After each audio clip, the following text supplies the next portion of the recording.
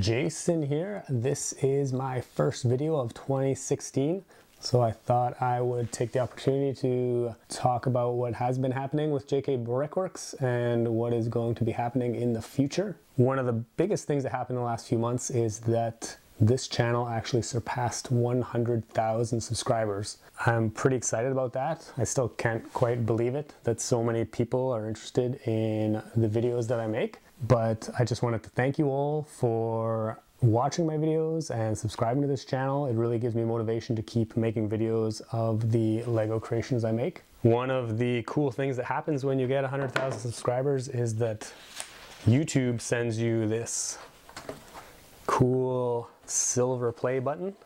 And as you can see, it says, JK Brickworks, congratulations for surpassing 100,000 subscribers. A nice little gift from them. It's in this really awesome frame. As far as what is currently going on with this channel, I do have a few models that I have on the go, and hopefully I'll have a couple of videos up in the next few weeks. If you are ever interested in seeing what I am working on or what is going on, you can always follow me on Facebook, Twitter, Instagram, or Google+.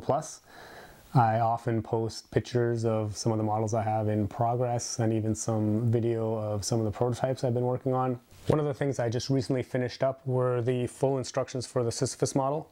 When I originally posted this video, I only had instructions for the core model completed, but I got a lot of requests from people for the instructions for the full thing, so I have since put those together and posted them on my website. You can find them over at jkbrickworks.com.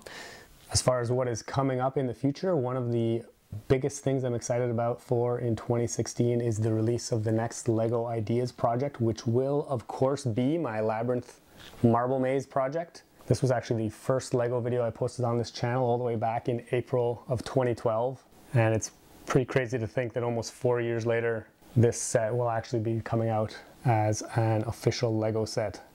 I can't tell you exactly when it is coming out, but it is on its way. And I do have a lot of content planned for it.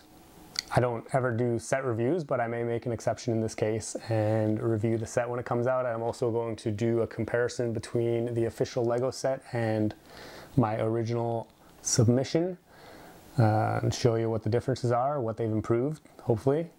I also plan on designing a bunch of custom mazes for it and providing instructions for them as well. So there's a lot to look forward to with respect to that.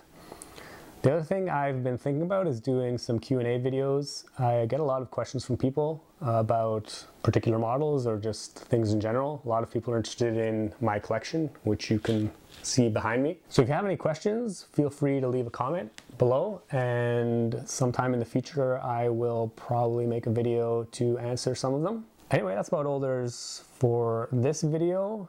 As always, thanks for watching, keep on building, and I will see you next time.